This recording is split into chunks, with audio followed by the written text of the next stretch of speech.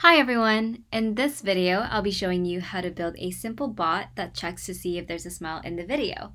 We'll be using Ziggeo's Video API for our recorder and video playback, Manifold's command line interface tool to manage my services and configurations from the command line, and Node.js's OpenCV to track the smiles.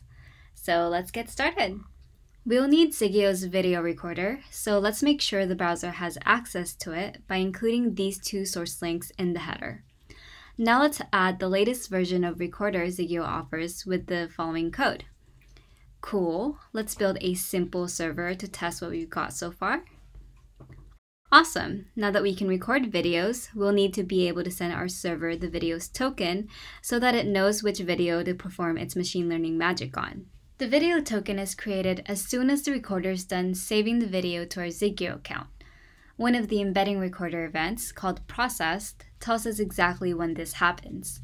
To use it, we'll need to access the recorder embedding, so first we'll need to integrate Ziggeo's API with the browser by specifying our app's token. Cool, now let's grab the recorder element and pass it into Ziggeo's findByElement promise recorder function, which looks for the recorder's element ID.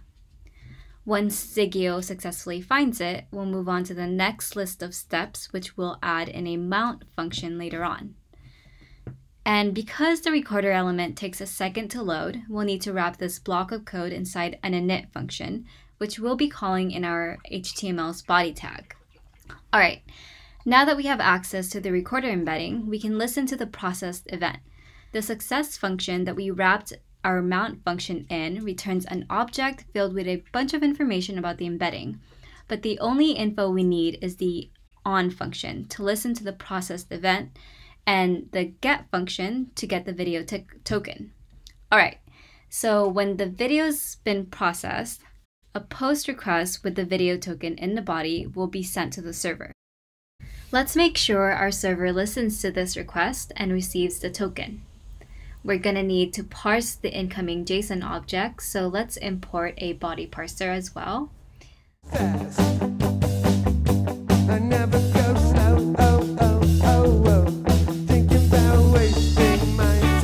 Nice, we're getting the video token. In order to do something with this token, we'll first need to integrate Ziggeo with our server, so let's install it. Since I'm using Manifold to manage my application services, my credentials will be provided through the Ziggeo URL environment variable. Now that we have our Ziggeo server object, we can use its download video function, which does exactly what the name says. It downloads the raw video specified by a token.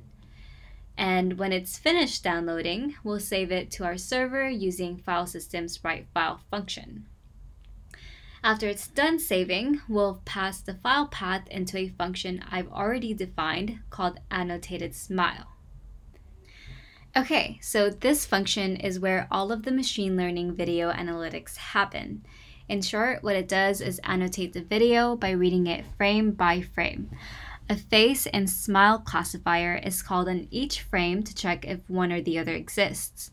If a smile exists, it will annotate that video wherever the smile and face is found and returns the new file path to the video. Otherwise, it will return an empty string. So if an empty string is returned, that means there is no smile found in the video, which means we'll be sending the browser the same old video token and a false response. And if a new file path is returned, that means that the smile was found. So we'd want to send the browser a new and annotated video to show where exactly the smile was found. So let's make that happen by first uploading the video into our Ziggeo account with the create function. Alright, once the video has been uploaded, we'll need to send the new video token back to the browser, along with a true response. Awesome, we're done with the backend. Now let's go back to our front end and make sure the browser gets the JSON object our server is sending back. My car drives fast. I never go slow. Thinking about ways. Cool, now that we have the video token and a true or false answer to help us determine what the bot will say to the users, we can update the UI accordingly. Alright, we're done. But just a quick disclaimer, because this was a rather simple machine learning bot, the smile detection is not as intelligent as, Siri. It can only detect a full-on, mouth open, teeth showing type of smiles. So with that said, let's test it. Awesome! That's it for this video. Hope you learned a lot about Ziggeo's video API and realized how easy it is to implement into any project or apps that you're working on. Until next time!